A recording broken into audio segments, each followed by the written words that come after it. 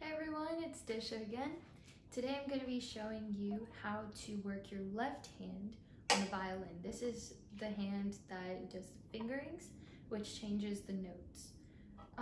Like I mentioned before in a previous video, there are 4 strings. There's the G string, D string, A string, and E string.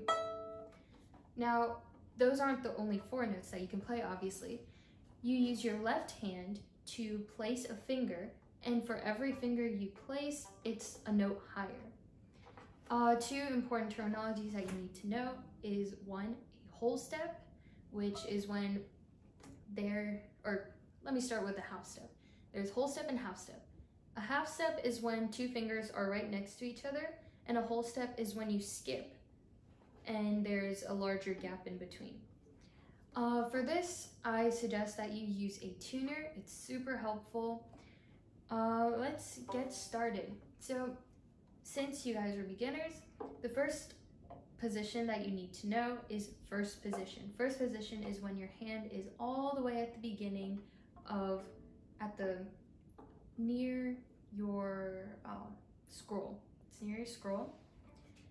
So, first you need to start from the beginning of your fingerboard, 1 whole step. That's where you put your first finger. It's about an inch from where you start, but it does depend on the size of your violin. So there's a whole step where you put your first finger, another whole step to put your second finger, a half step for your third finger, and a whole step for your 4th finger. Now, we won't be using the 4th finger that much because when you put your 4th finger, it's the same pitch as the adjacent string. So if I put my 4th finger on the A string, it's the same thing as E string, open E string. So that's pretty much the basics of what you need to know for the fingerings.